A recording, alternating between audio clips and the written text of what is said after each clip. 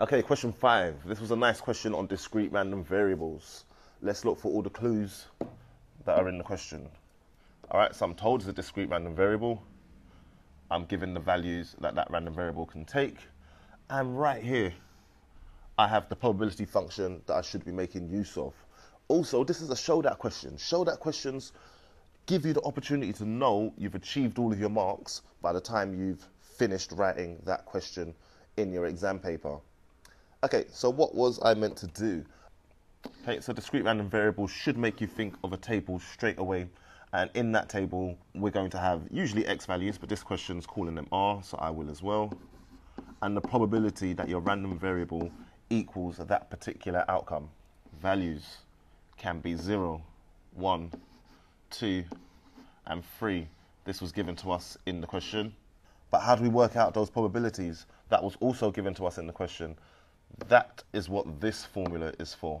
This statement right here is going to let us know how to find those probabilities. When r equals 0, the probability statement is going to equal k multiplied by 0 factorial, which I know to be just k, since 0 factorial is 1. You can use your calculator to check that. When r equals 1, probability that x equals r is going to be k multiplied by 1 factorial, which again is going to be k.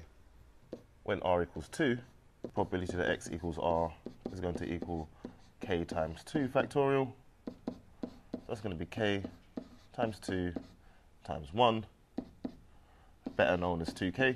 And when r equals 3, the last outcome, probability that x equals r is going to equal k times 3 factorial, which is k times 3 times 2 times 1.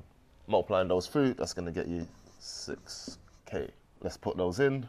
Let's put those into the table, the discrete random variable, and we'll get k for 0, k for 1, 2k when r equals 2, and 6k when r equals 3. Okay, but then how do I verify that k equals 0.1? Well, all of these probabilities we're going to expect to add up to 1, since all probabilities within a discrete random variable should add up to 1. So I'm going to go ahead and state that the sum of all those probabilities should equal to 1. So in this case, k plus 2k plus our 6k should equal 1.